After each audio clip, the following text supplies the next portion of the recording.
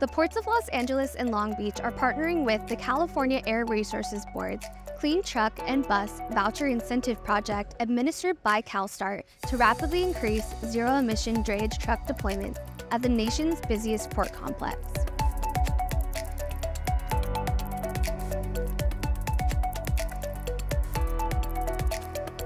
Let's hear directly from the ports of Los Angeles and Long Beach and the fleets who are taking advantage of these incentives. We are on the cusp right now of a major technological transformation in this industry, so it's really exciting to be a part of that.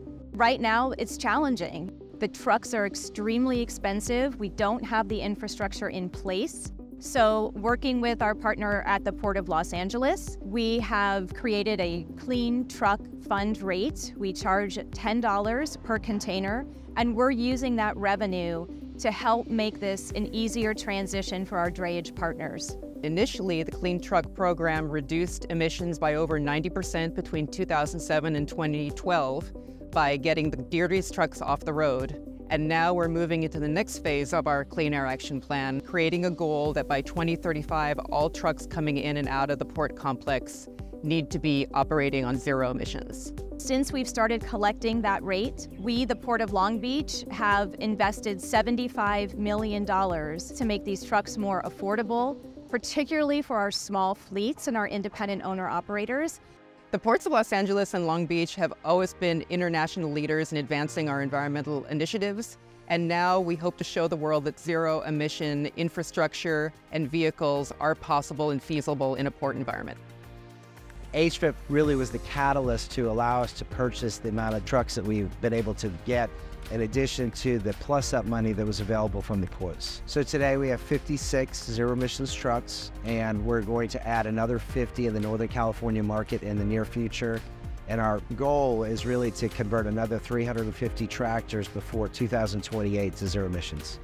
Without that funding, I wouldn't be standing here with this truck in the background. Maybe one, but not 11 in our fleet right now, and 9 more coming. Without that money, you know, as you're kind of on the fence, you're like, should I do it or should I not? But to me, with that incentive, it makes it almost a no-brainer. We wanted to be a company that actually does something sustainable and positive for the environment, and electric trucks is one way to contribute to that.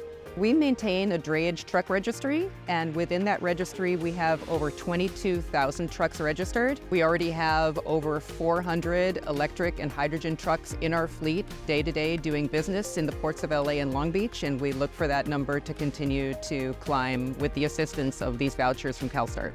You don't have to scrap a truck. You contact the dealership. They actually submit all your paperwork to CALSTART.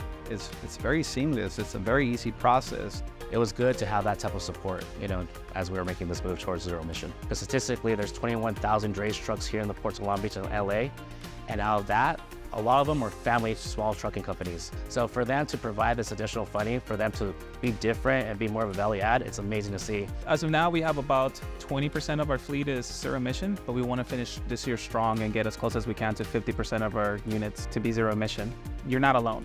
There's plenty of resources, there's plenty of agencies, there's grants out there, and I encourage you all to go after it.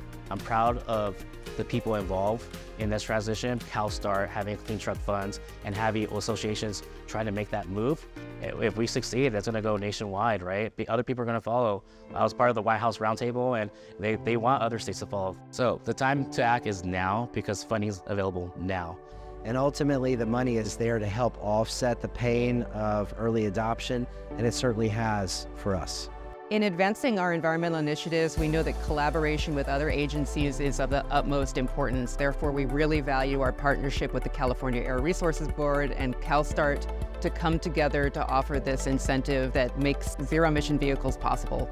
The future of drayage at the Port of Long Beach is zero emissions. We will get there. We know that these incentives are making a difference, and we know that we need to do more to help the operators make this difficult transition. As you can see, fleets and ports are working hand in hand to enable a cleaner and more sustainable future. Take advantage of available incentives today to help decarbonize our ports and improve the air quality in the communities that surround them. The future of transportation is now, and we're on the road to zero.